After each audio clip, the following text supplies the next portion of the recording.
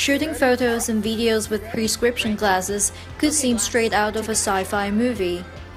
Last year, Google made it possible when it unveiled Google Glass. However, people with a short-sighted prescription might have problems adapting. That's where smart frames come in. Smart frame really, what it boils down to be, it's just an eyeglass frame with a computer that attached to the frame. So in a situation with the Google Glass, this is the computer, this is the battery, this is the camera, and this is the display. Okay, and it attached to a frame that you can put on your face. So this is what a smart frame is all about. The smart frame, we call it smart frame because our design difference from the Google frame design is because our frame's attached to the middle. Okay, whereas the Google frame attached to the side. Okay, the advantage of our design is that for our lenses, we're designed when you have open it up and close, it still stay at the same curve.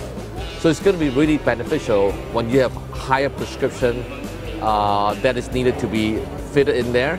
It will stay true to the prescription, no matter if it's for a big hat or for a small hat.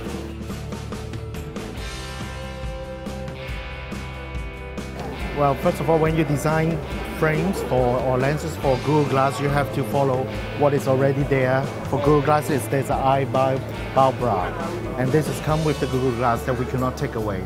So Rochester Optical has developed a system to lock the frames onto the bow brow. So this is what we have to follow, is to design the mechanism, the frames to work together with the locking system, and also to avoid that is certain obstacle for the sensor inside that used for censoring your blinking of your eyes. So we have to work on the design to accommodate all these obstacles. These are the barrier that we have to focus on when we design the frame for the Google Glass. Well, the market is going to be huge because in Asia, people like technology.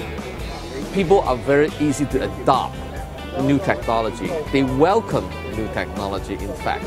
So what we are doing here, we are introducing this new technology to Asia, and I know that the fact that people will be accepting this new technology because it provides you a lot of additional benefits that your cell phone can do, but you're going to do it on your face. It could be so much more convenient.